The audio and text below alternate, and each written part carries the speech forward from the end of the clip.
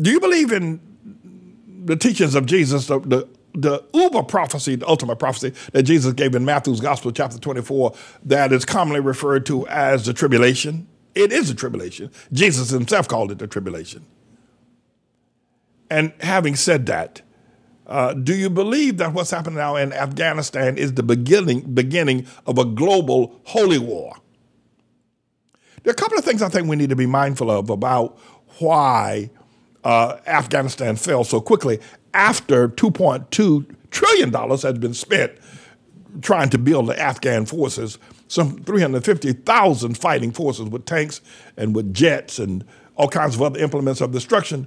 Why Afghanistan as a nation fell within a couple of days? And the reason being is this, is that the Taliban are ready to fight to the death. They have a reason to fight. They're fighting for their religious beliefs. They're fighting for their culture. They're fighting for their God. They're fighting for their place in spiritual history. They are willing to die for what they believe in. They're willing to die. They are willing, the Taliban, though they're only 75,000 forces or so, they're willing to die for what they believe in. The Afghan forces, on the other hand, some 350,000 strong, backed by America, with American hardware, fighter jets, helicopters, tanks, trucks, implements, and a fat payroll as a soldier from America. Those Afghan soldiers fight because they get paid, but they're not willing to die. And that makes a difference. Always remember that. People who are willing to die for what they believe, you know, you decide to choose a fight with them, make sure you're willing to die as well. Now, of course, I don't know if you remember the great statements by General Patton, who stated to his soldiers in battle in World War II, you know, don't die for your country, make the other soldier die for his. However, do we now see, and I want you to come up close because I want you to hear me clearly, are we now prophetically looking at a global holy war? You know, the Muslims, though I don't know who brought down the World Trade Center on 9/11, but the Muslims, and this is global knowledge, are well capable of a jihad and a guerrilla type warfare that was first started, by the way, by Abraham. Abraham of the Bible, remember him? That they are more capable of a global warfare with sleeper cells, jihadist tactics all over the world, especially in Western world and in Japheth communities, Japheth countries and nations. Are we on the precipice now of a holy war?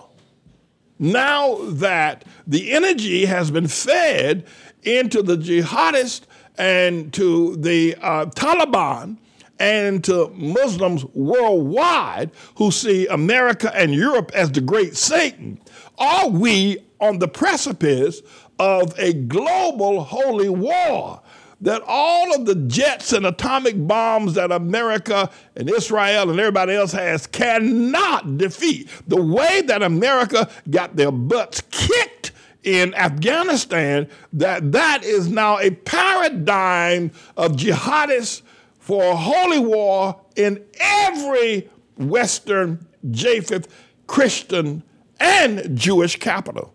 Do you believe that? Well, first of all, do you believe in Matthew's Gospel, chapter 24, verse 5 and 6, where Jesus says there'll be wars and rumors of wars? Do you believe that? Do you believe that? Then you don't have to believe the jihadists. You don't have to believe me. But if you believe Jesus, then potentially we are on the precipice of a global holy war now that the Taliban has been able to defeat the so-called great Satan of the West. Let me say some other things to you historically and intellectually, if you don't mind my using such descriptions. Islam, that is a religion that the Taliban belongs to in Afghanistan, is seated in, is the last great authentic religion. It's actually a 7th century religion that was founded just 1,300 years ago.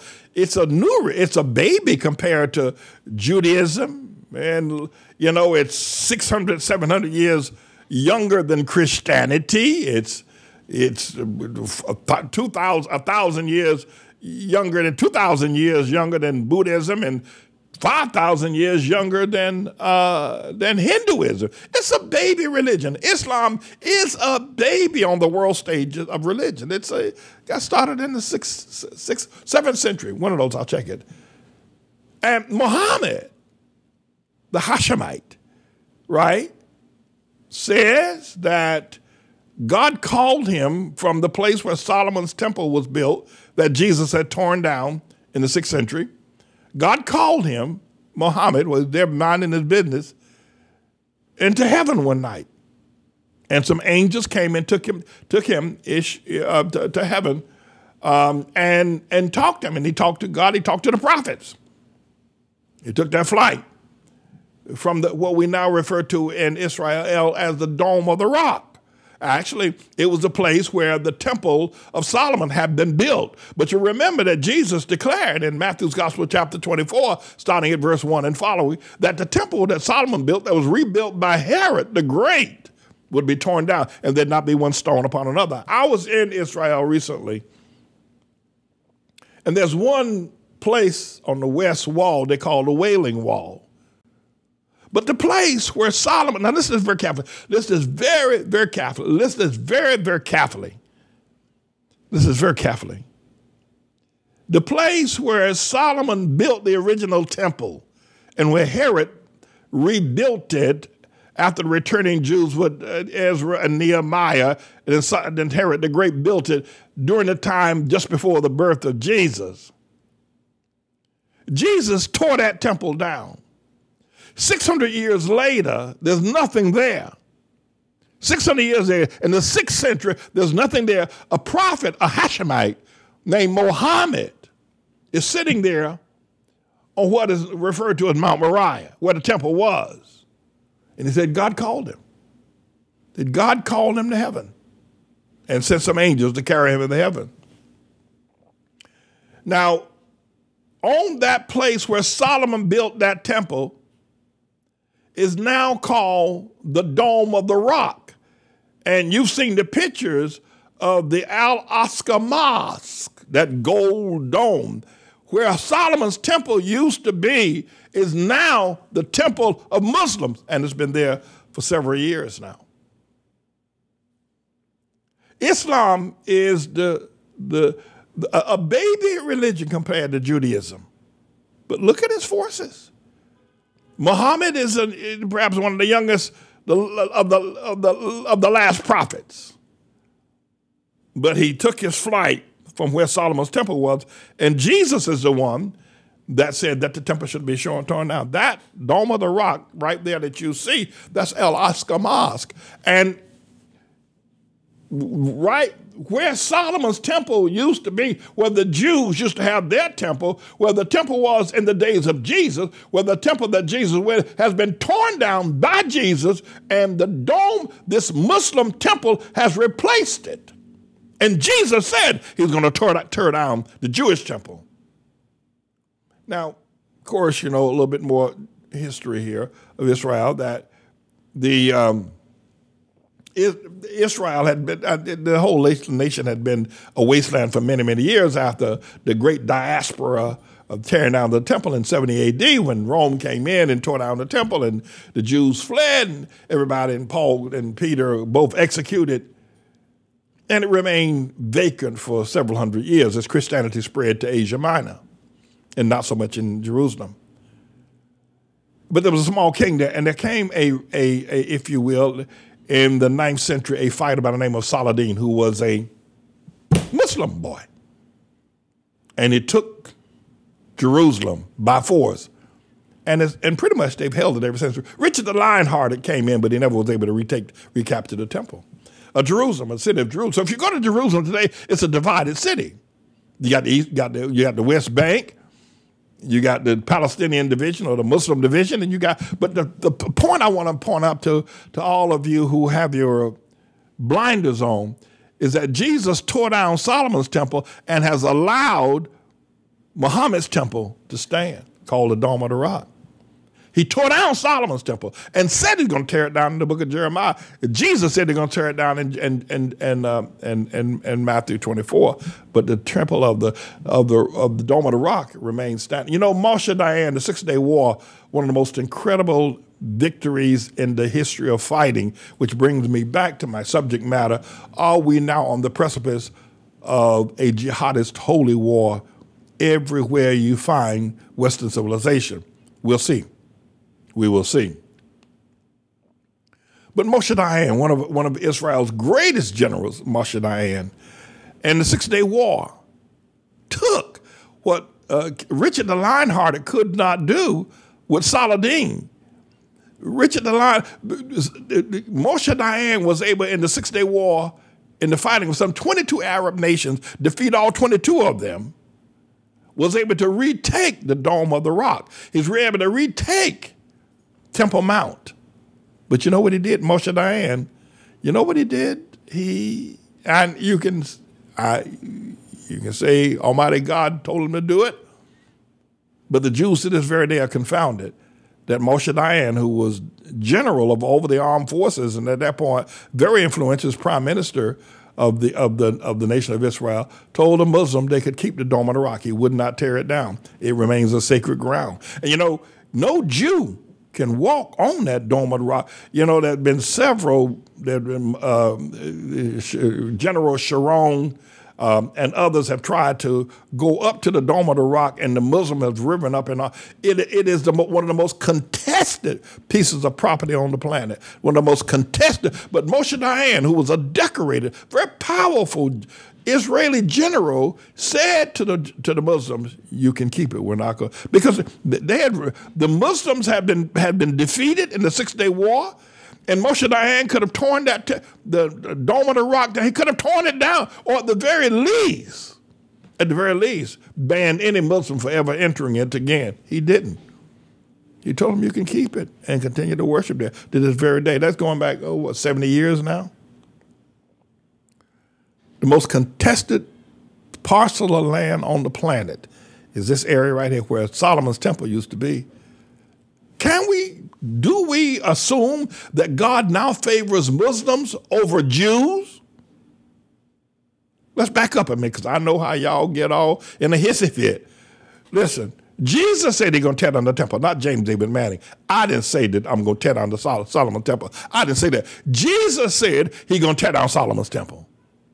And he tore it down. The Romans came in 70 AD and tore that thing to smithereens twice.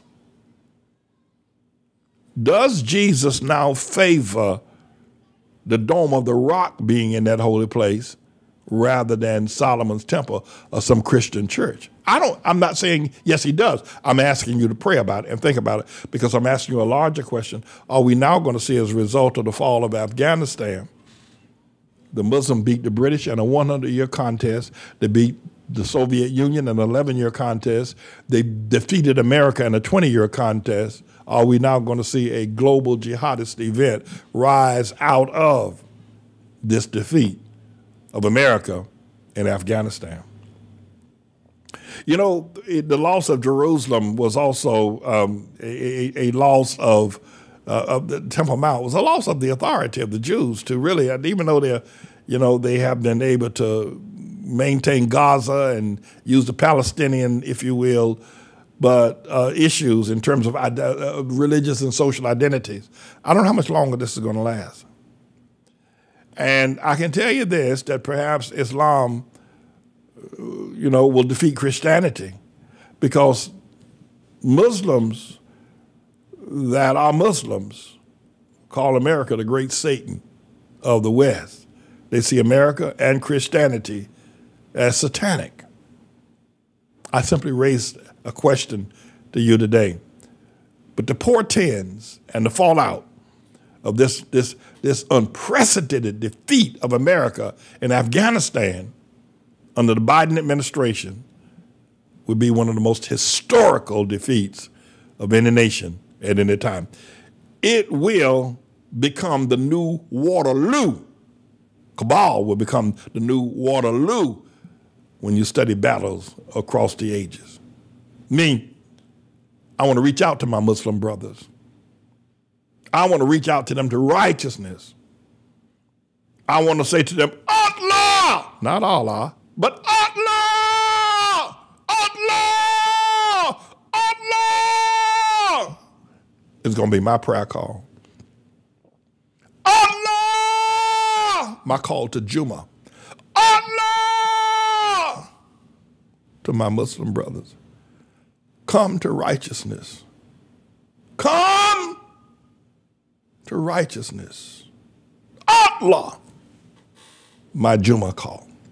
I'm James David Manning, everybody. I'm the Lord's servant. I want to ask you to come up close for just 1 second. And I want to talk to 3-year and older veterans of the Trust in the Lord Hour, the Open Rewards Prayer Meeting, the Manning Report, and the Pulpit of Power, those 4 ministries that we do every week, producing at least 20 different ministries or sermons every week. If you are a 3-year or older veteran, by old I mean 4 years, 5 years, 6 years, 7 years, 10 years, 12 years, older veteran of any of these ministries that we do on a daily basis every week, and you are not a supporter, you've not joined with the ministry to give to pledge your support and your alignment with what we've been teaching. My question is why? You've had 3 years to observe us. You've had 3 years to listen to us on a daily basis, all weekend, all day long, any hour of the day. We're broadcasting. You've had 3 years to watch our various successes. You've 3 years to watch our ups and downs. You've had 3 years to listen to the tenor or the consistency of what we have said, whether we are consistent or whether we're all over the chart and what we do and what we believe. You've had 3 years to watch people around us who have made the commitment to join with our ministry and church and to financially support it. And by the way, I want to give another shout out to Brother Jesse Munoz out there in San Bernardino, along with Goldfinger, who is just extraordinary giver, and others that do extraordinary giving to our ministry. My question is to you, if you are a 3-year veteran or older, why haven't you joined? Why haven't you committed?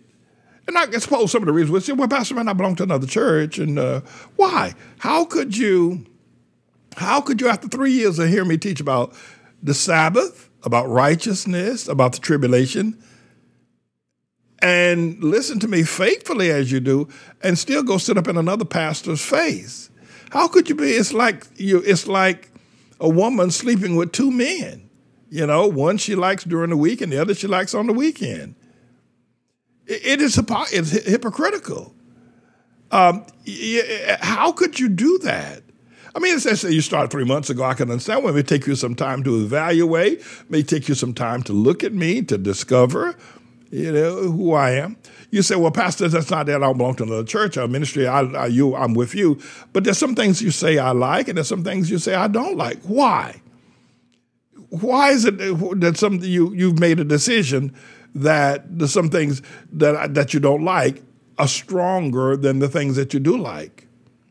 I am not a psychiatrist, but I am an analyst. And I have to tell you, I analyze the world, understanding. The understanding and wisdom tells me this, that if there are things that a person such as myself that I am saying, there is no room to disagree with what I am saying unless your purpose is to find something to disagree with. Let's say, for instance, you say, well, I like the fact that you talk about Obama, but I don't like the fact that you talk about Trump.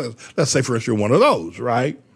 Well, the purpose, it isn't that you just like what I say about Obama, but don't like what I say about Trump. What it is that you are looking for a reason to support Trump. It isn't that you don't like it. It's just that you don't like the fact that I'm saying something about him. It isn't that what I'm saying is wrong. Let me put it that way. It isn't what I'm saying is wrong or indifferent. You know it's right. But you've lived your life, or you've come up, or you've been raised with a doctrine that you can really live in a false reality. That's where you are. You've been raised in a doctrine that you can live in a false reality. That is to say, You can like the truth about Obama, but you don't like the truth about Trump. And it's the same truth. It's the same truth. There's no difference. But because you have been indoctrinated to live in a false reality, you are really a person who needs psychological debriefing. But trust me, there are zillions of people around the world who live that way. There are people who know what I'm saying about Trump or Obama is right. They know it, but they choose to ignore it based on the fact that they find a reality that isn't true, and they've settled in there.